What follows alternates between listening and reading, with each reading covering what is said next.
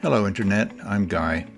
My friend Deb recently asked me if I would cut down a 60-foot pine tree next to her house, and I said absolutely, I love cutting trees down. So here I am deboning the branches near the bottom and just beginning to make the cut. That's the notch on that side of the tree, and cutting on the back side now. There we go. So the crew consisted of my friend Deb, her boyfriend Dana, and his daughter Jen, and we worked like a well-oiled team that had never worked together on a project like this.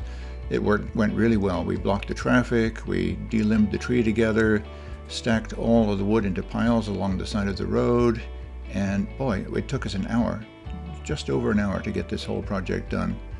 So this is obviously a much quicker time lapse than that, but I hope you enjoy watching it. The tree at the base was well over 12 inches. I think it was edging up on 16 inches at the bottom there. And this is a moment where I'm cutting up all the big parts of the log to fit into Dana's trailer, which he's going to pull up here in a moment.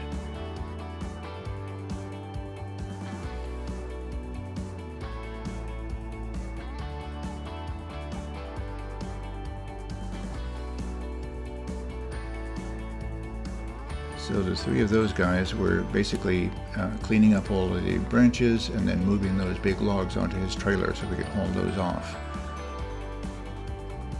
We did pretty good, considering that three of us are around 70 years old. Seniors rule. I'm using both a corded electric chainsaw and my cordless one as well, and they both worked really well on this pine tree. That was easy cutting for sure. Then right there at the stump, Deb asked me if I would cut that off nice and flat so that she could maybe put a planter on the top of it, and she's going to put a garden around there now where she'll have lots of nice south-facing sunlight for a garden space. So there we go, all done. Hope you enjoyed watching.